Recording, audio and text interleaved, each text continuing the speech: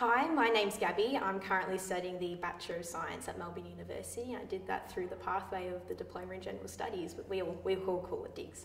So I decided to join the DIGS program because I came out of Year 12 and my scores went to crash hot, to be really honest. And I had the option of going to all these other universities, but my dream career is to become a vet. So I really wanted to do that through the Bachelor of Science pathway, and unfortunately my scores weren't quite good enough for Bachelor of Science. So the Diploma in General Studies really was the second chance for me to be able to go through my Bachelor of Science.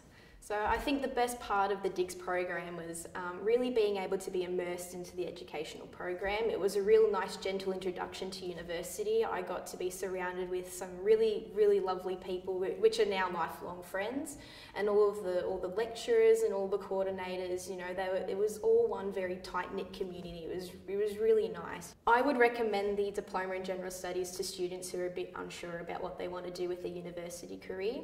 All right, guys, thanks for listening. I hope you got a little bit of insight as to what the DIGS program is about, and I wish you luck on your journey through university.